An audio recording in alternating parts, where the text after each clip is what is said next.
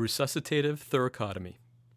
The patient is placed in a supine position with the arm extended above the head. The patient is deliberately intubated in the right mainstem in order to collapse the left lung.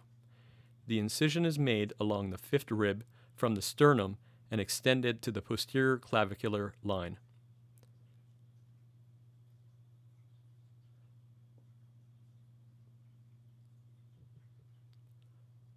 Blunt-tip scissors are used to cut into the intercostal muscle just over the fifth rib.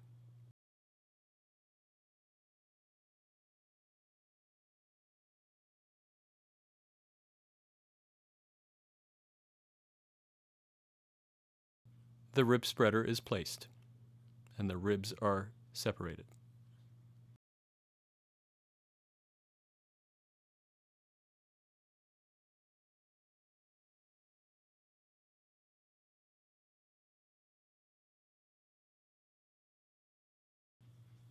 The left upper lobe of the lung is moved in order to expose the pericardium. The phrenic nerve is identified.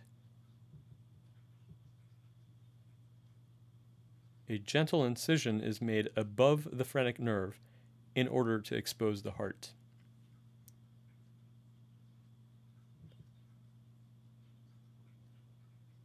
The rest of the pericardium can be spread manually. This maneuver will decompress the pericardial tamponade and provides access to the heart for repair and cardiac massage.